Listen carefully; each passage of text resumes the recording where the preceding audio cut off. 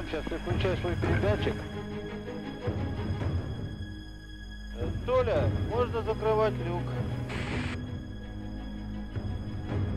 На одном из наших выходов с Анатолием Соловьевым.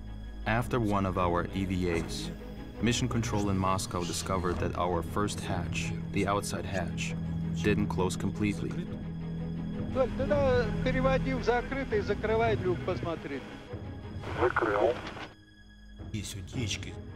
There was a leak. Закрыть. It doesn't hold air. Pavel was inside doing, going through all the checklists and coming up with ideas. We're talking with him the whole time. This is all in Russian.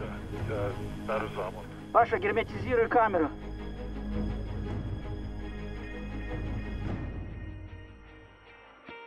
Now some hours are going by and we're getting low on resources, and we realize that our suits are going to run out.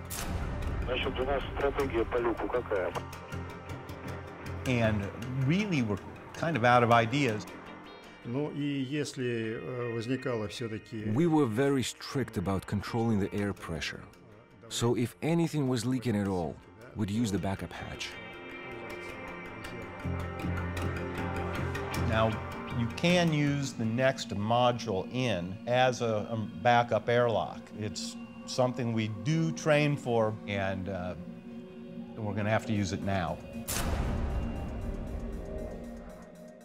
It's kind of small. And the first thing you have to do to get into that module is disconnect your umbilical.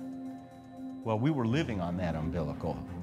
And once we disconnected, really you're down to your last minutes. You have maybe 5 or 10 minutes.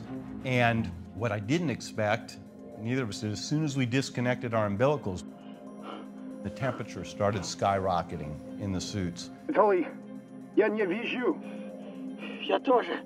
And in my second breath or so, the whole faceplate fogged up. And I would spit to get a little window view of where we're moving to move to the backup airlock. And this is where the Russian training is really good. They place you under heat stress situations in various training modules, and you learn your limits, and you extend your limits, and you learn how to deal with thermal stress, how far you can really go.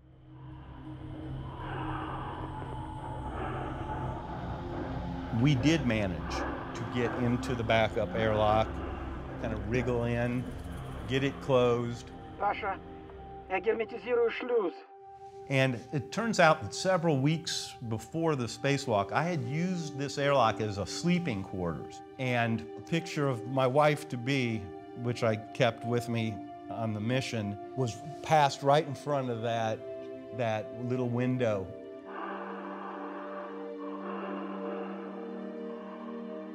It was so hot in those suits at this point, but we didn't have time to repressurize. We had to get back on a set of umbilicals in the backup airlock.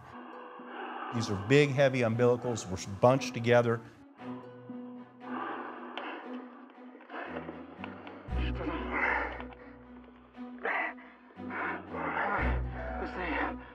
Neither of us could reach or connect our own umbilical.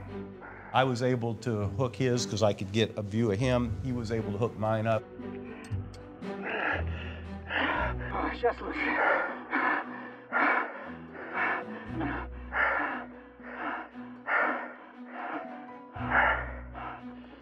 Как, живой? Да. I remember the pressure getting up to the level where I knew I could just ditch the suit and survive. And we made it. We literally saved each other's lives.